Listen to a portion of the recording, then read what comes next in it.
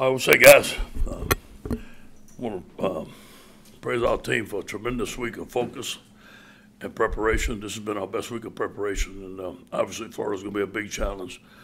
They're a well-coached, excellent team, but our guys are ready to go, man. 11 o'clock kickoff.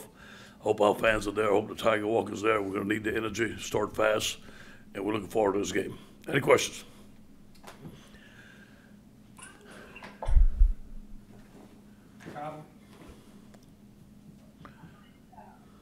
Oh, I'm sorry about that. Good. Coach, just two things. You said it was a great week of practice.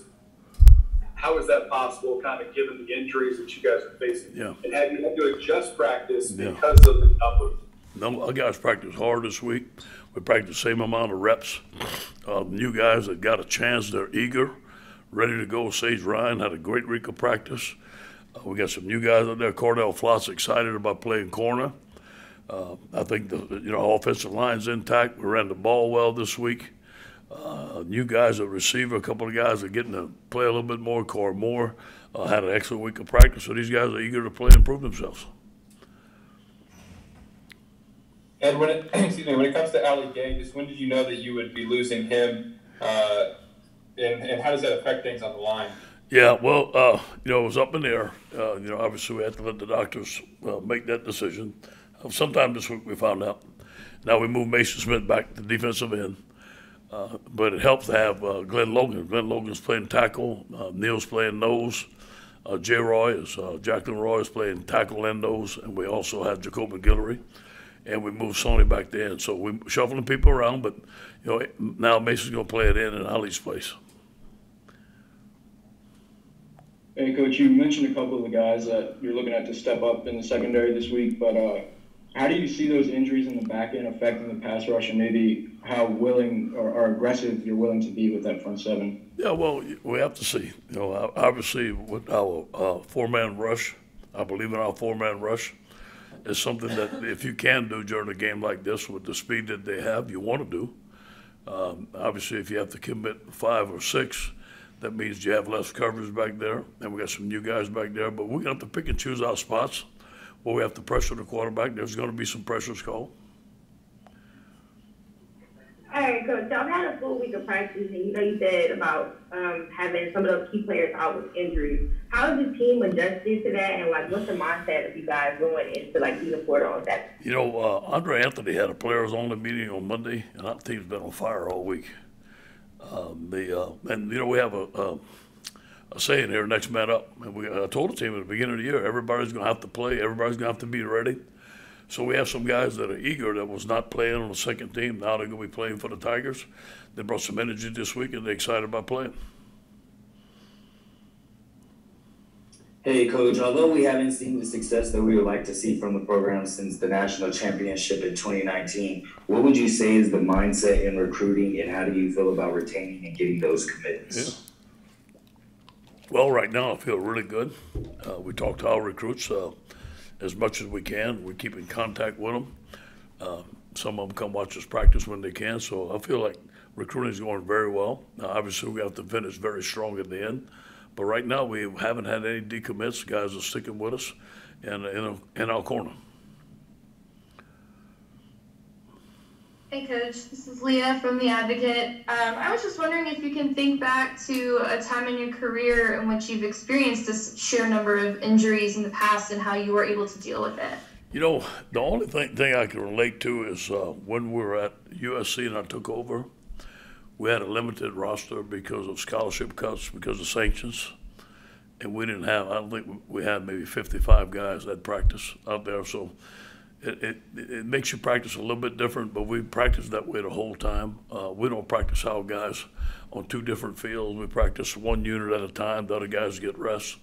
And I think that's been really good for our players. Ed, just listening to you talk here, it sounds like you got a little juice. Yeah.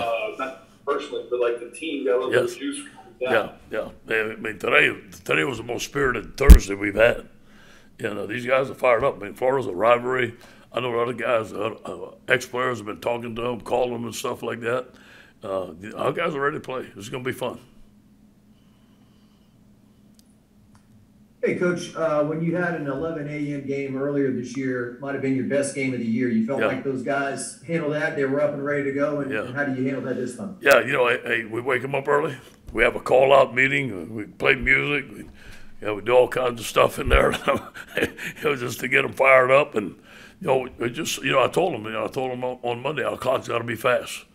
And listen, anytime, anywhere, any place, anybody, we got to be ready to play, and that's our mantra. The last time Florida came here, obviously LSU won the game, but you talked about if there was ever a game the crowd helped you win the game, Yes. It was that one. Is that the best atmosphere you've ever had? Yeah, I remember at the end when our crowd was doing the Gator Chomp. I'll never forget that. I will never forget that moment. It was a wonderful moment. But Florida gave us everything that we wanted. It was a tough game. I think it was 28-28, and then we went up a score. And then Stingley had that fumble, another interception. And then we went back, and I think Jamar made the big play, made it something like 42-28, but it was a tick and tack the whole game, and our crowd was a big factor, no question. This is just another injury question. I'm just curious, do y'all have a timetable for Major Burns or Joseph Evans yet? I don't expect Joe the rest of the year. Major Burns, when his injury occurred, it was 4 to 5 weeks. So he's been out a week or two, so we still have about 3 weeks left.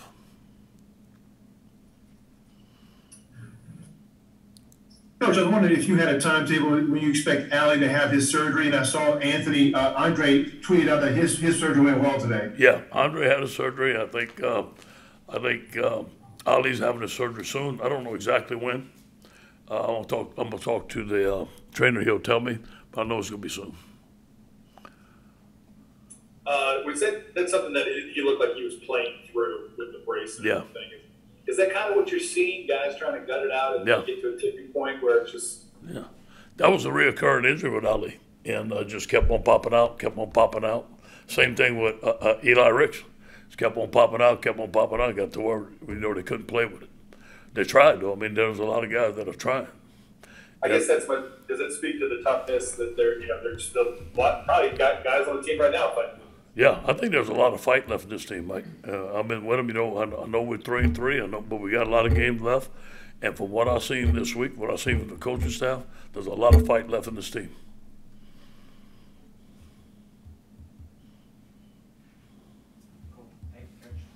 That it?